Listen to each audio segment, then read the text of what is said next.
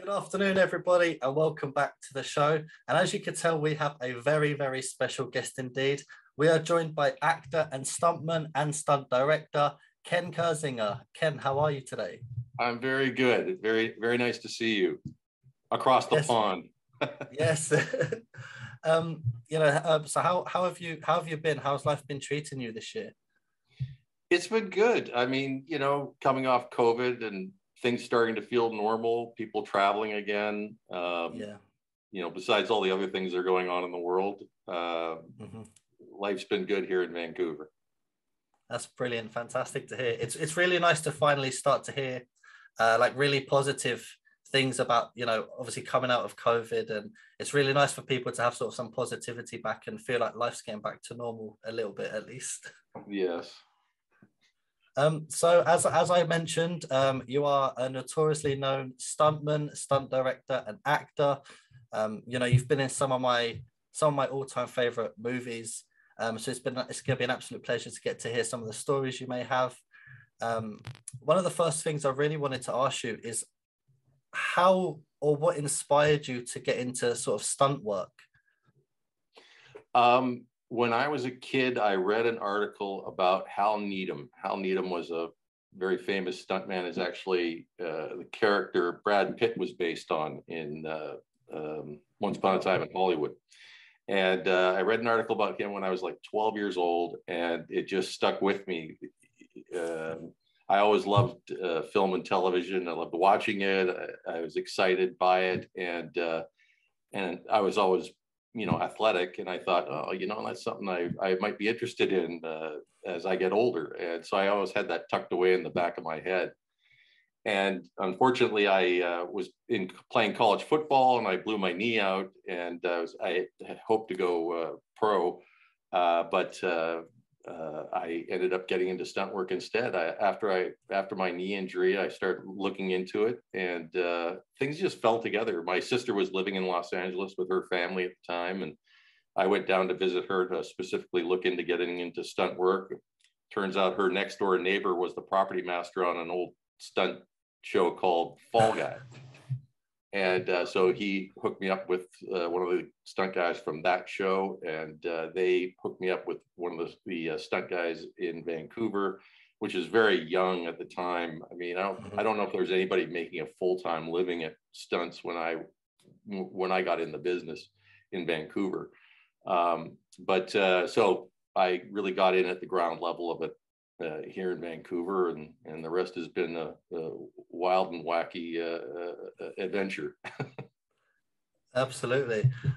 As I said, I've been sort of looking through your IMDb page for your credits, and I don't think you get the credit you deserve when you see that list of the movies that you've been in, especially when you're sort of talking the DC side of things with X-Men. I think you've done 3 X-Men movies, I believe. I stopped counting, but yeah, that sounds about right. And then Superman 3, of course, which again I still think to this day is one of my favorite movies. I love Superman 3. And then you also kind of, forgive me if you think differently, but I think you're primarily known for playing Jason Voorhees in Freddy vs. Jason, as well as your work on Friday the 13th Part 8. So when you were growing up, what was did you have a specific genre you preferred, or were you kind of liked everything? What was your particular favorites?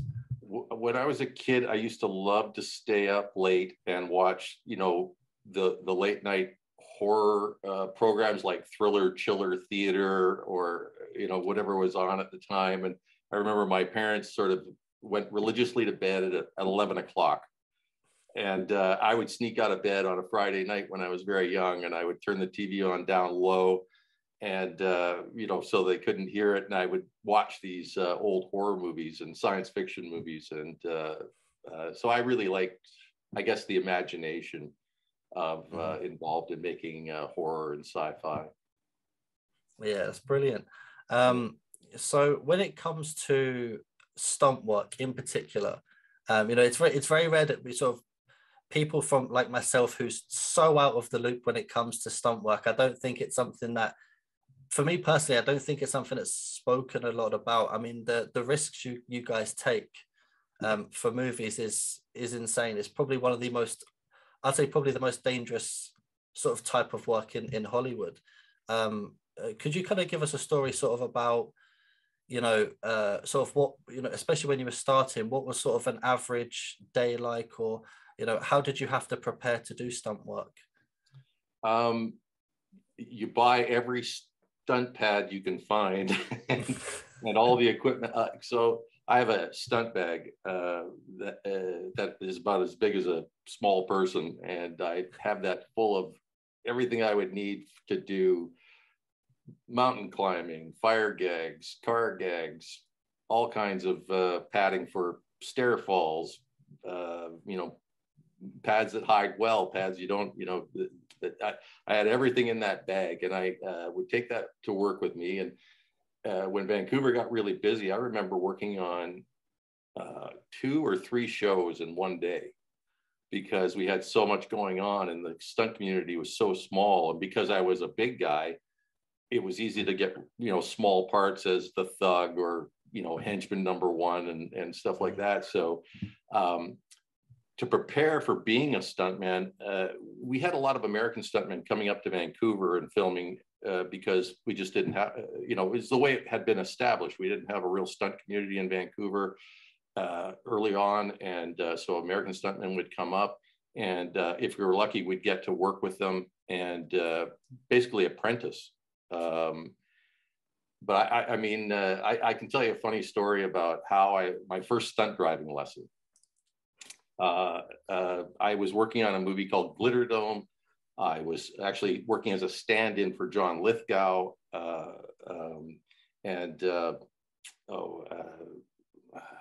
shorting on the names here, but the stand-in James Garner was on the show, and his stand-in was Louis Delgado. They'd been friends since high school. Louis had learned to drive at the same time that he had learned. His buddy James Garner. So I let him know that I wanted to be a stuntman. He goes, "Well, you get a place and you get a car, and I'll teach you a little bit about stunt driving." And being very ambitious, we were filming on Vancouver Island, and this was way before 9/11 or anything. So I went to the airport, and I actually lied to the airport guy, the manager, and I said, "Listen, I'm the stunt coordinator on this movie, and I want to rehearse for a car stunt. Could we use the end of one of your runways?" And the guy said yes. So I went to a car rental company that I will not name, and got a car, and I called Louis Delgado up, and I said, "Louis, I got a car and I got a place." And so we went out early one Sunday morning, and he taught me, the basics of how to slide a car. And after that, I bought an ex-police car and found other places to practice sliding it, stuff like that. And so in that respect, I was, quite a bit, I had to learn a lot on my own, but, slowly, it was something I really loved to do. So I kind of developed a reputation as a driver and got a lot of driving jobs because of it.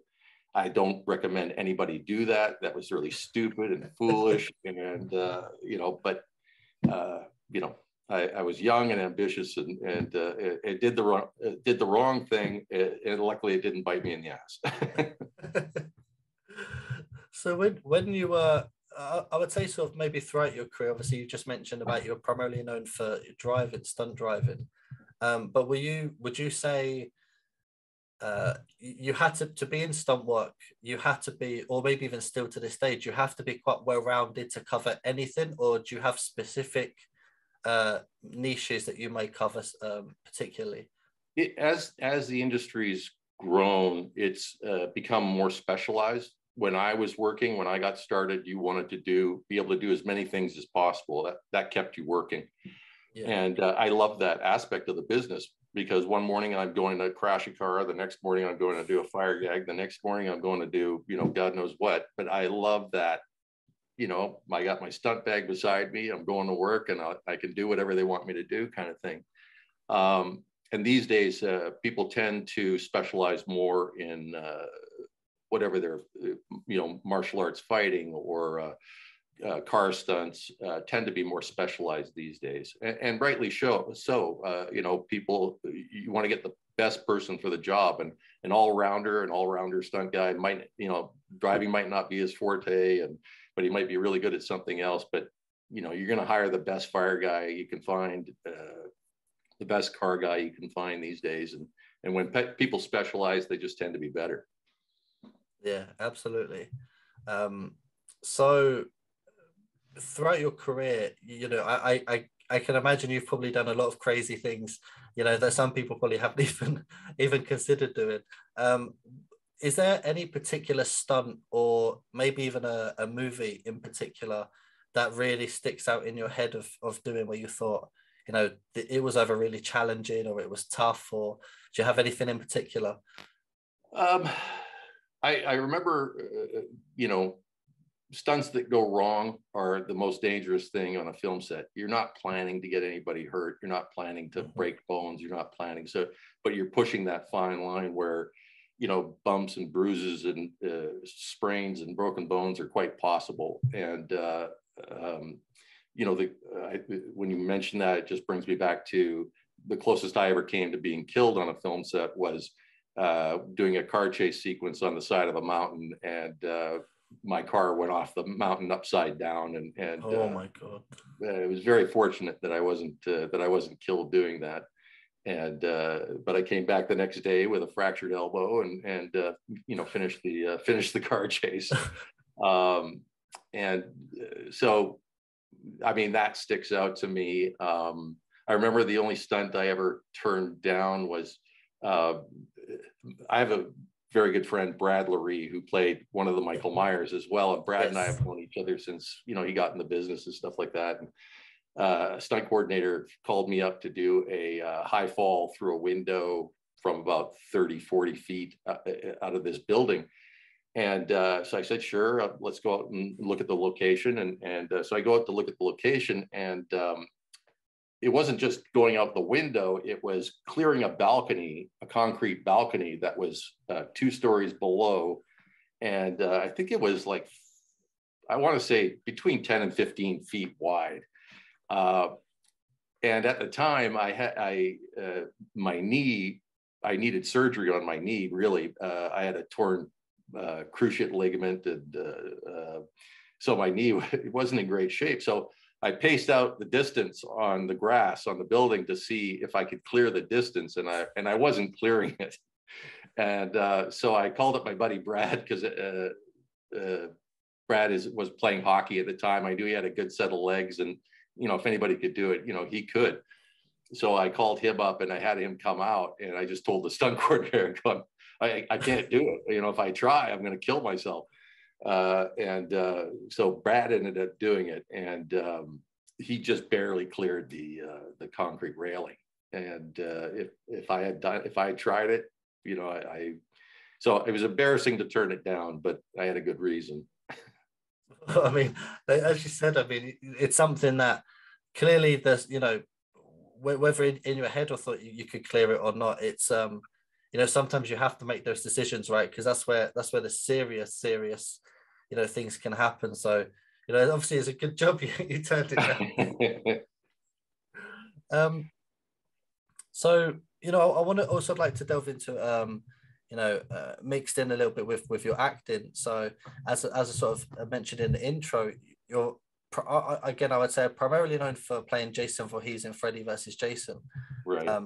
So for yourself, how did that role come out? How did you get approached to play Jason Voorhees?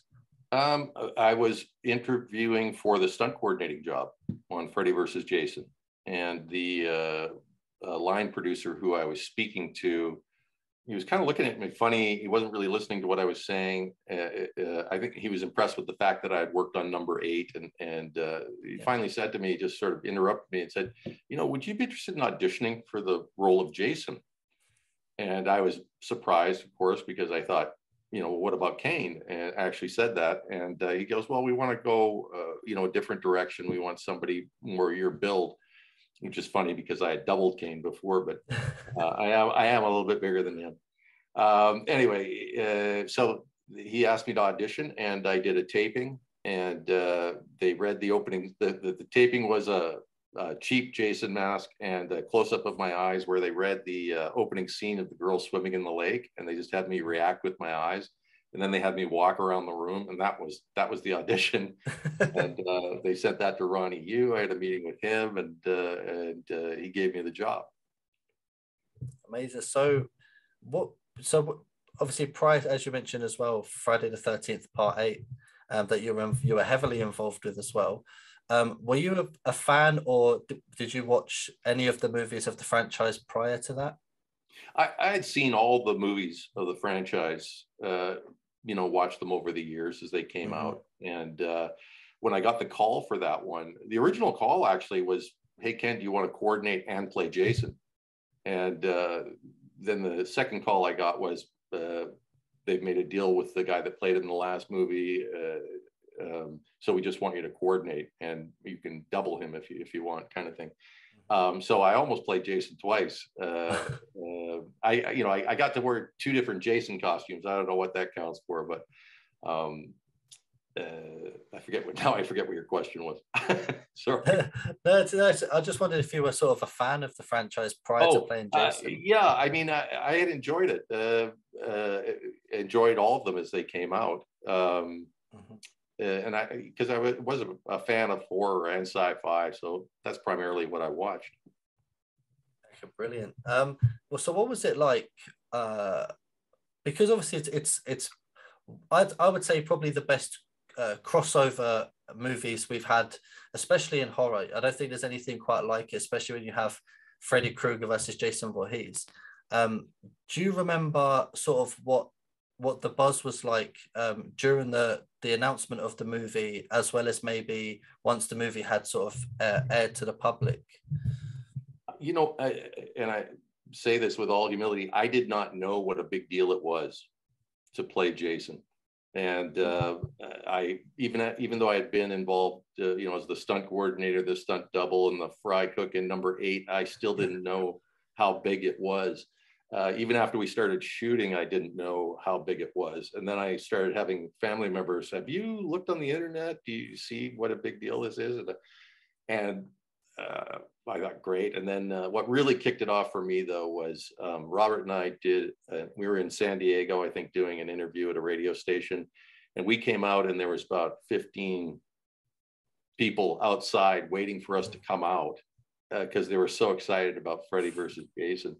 And I turned to Robert right then and there, and I go, this is a big deal. I go, wouldn't it be cool if it was like number 1 in the box office for its first weekend? And lo and behold, it was number 1 for 2 weekends, and did of course very well. So that's when I really knew that it was a big deal. Of course, and I mean, it must even be crazy to think, even now to this day, there's still such a diehard fan base begging for a second one. It's it's almost bigger now than it ever has been. The fan base is generational. You've got little kids to people in their 70s and 80s that enjoyed that movie and are waiting for the next one. And it's going to be interesting, because I think one day they may end up getting around to doing it once they settle all the legal issues involved and stuff. It would be a shame if they didn't do another one. So we'll see what happens with that, but it'd be nice to see another one get done. Yeah, absolutely. So whilst filming on Freddy versus Jason, what was it kind of like behind the scenes? Was it quite a strict and serious set, or were there quite a lot of jokes, or how was it to film for me, quite a big production? It was I think the budget was around $14-15 million for that movie. And the atmosphere on set was, I wouldn't say it was super jovial. People were there to work. And it was long hours and late nights. And, I want to call them kids. None of the other actors were really kids at the time, but I guess they were to me. But, they were all very serious about their roles and taking their parts very seriously. So, it was a hard, and Ronnie Yu is he's not a comedian. He's there to do work, and very specific goal in mind, and really great to work with that way, and that he knows exactly what he wants. So it was I don't want to say it was an all business set, but it was, everybody took things pretty seriously.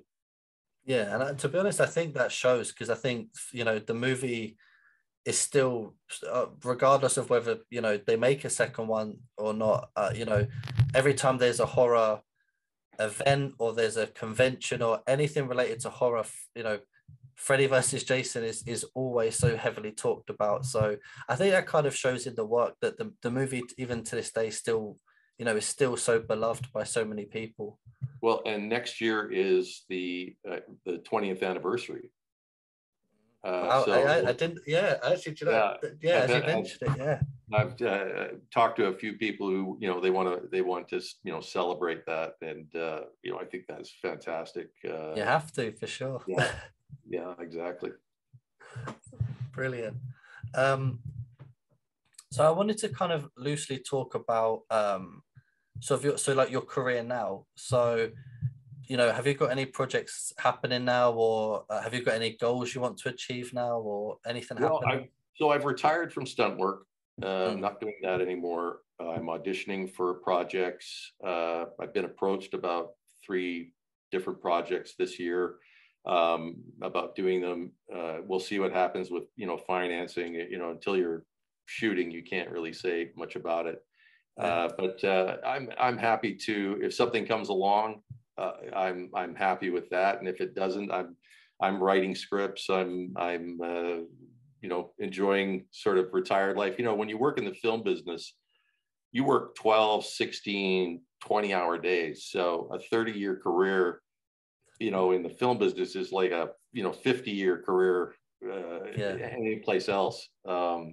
So I still love the business, and still want to be involved with it, and want to be, I guess, access my creative side with it. Where as a stunt coordinator, you know, you're basically, okay, this is what's in the script, make it happen, and that's your job, is to create the director's vision, make that happen, and but it's nice to be involved on the creative aspect of it, you know, developing the sequences, the action sequences, and you know, adding to the characters and stuff like that. So I think that's what kind of turns me on about the business now.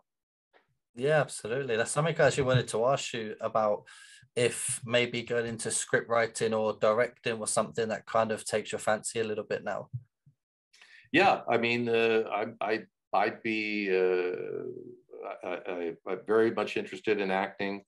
As I say, with the process as a whole, you know, starting from a blank page and creating something and seeing it get made, I think is something that I'm definitely trying to make the right decisions to head in that direction. Yeah. So again, so I'll ask you a couple of sort of maybe jovial questions, really. So is there a TV show or a movie that maybe you wish you had been a part of, or maybe would like to potentially in the future? You know, I love what they're doing with Yellowstone, and even more with I think it's 1888, the sort of prequel series. I love Westerns. It's been a long time since I've done one. I think the one I did, Gunsmoke: Return to Dodge, with you know, the whole Matt Dillon thing, and I got to play a character on that, and you know, being on horseback, you know, wearing your gun and doing shootouts and fight scenes, and I really do love it. And so yeah, I believe it's 1888. I mean, I love to work on something like that. So I know you sort of touched on it loosely, but about who inspired you to get into stunt work. But as your career's progressed, have you kind of been inspired by other people, whether it's directors, actors, fellow stuntmen?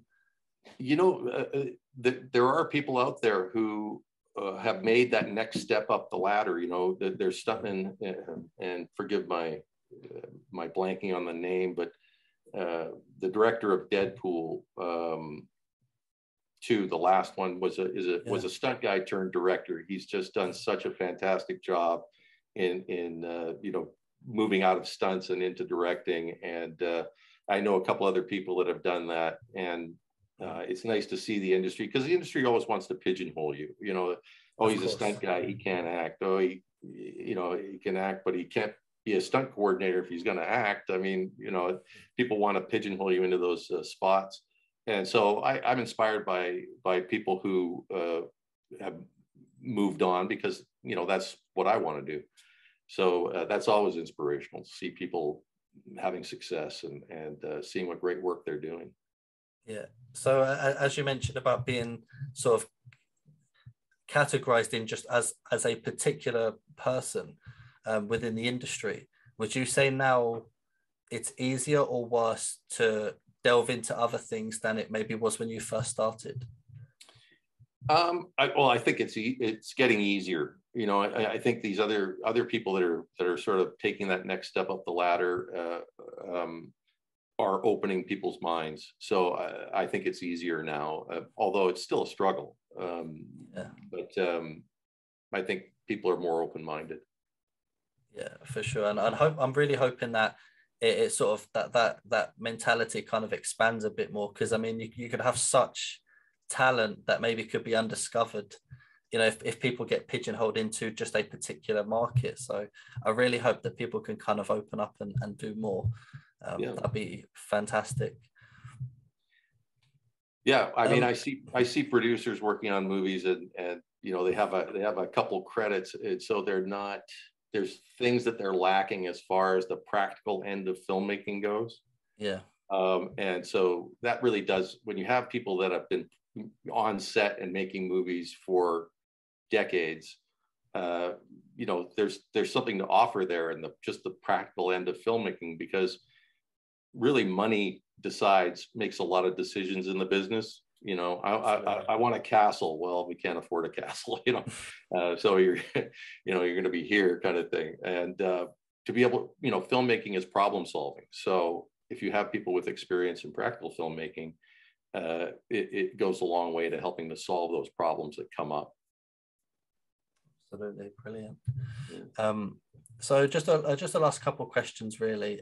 This is going to be regarding like comic conventions, because I know you attend some Comic Cons or conventions, whatever lingo people kind of use. What's your general experience when you attend conventions and you get to meet fans face to face? It's always, I guess, I feel like I'm carrying a mantle, like, because I know that Jason is the famous person here, right? You know, Jason, and so in a way, I represent, you know, the Jason I played plus all the other Jasons that have come before. And so when I meet the fans, they're meeting, you know, this aspect of Jason. And I'm always conscious of that, and that, you know, that this has been such a privilege to be a part of, and I was so fortunate.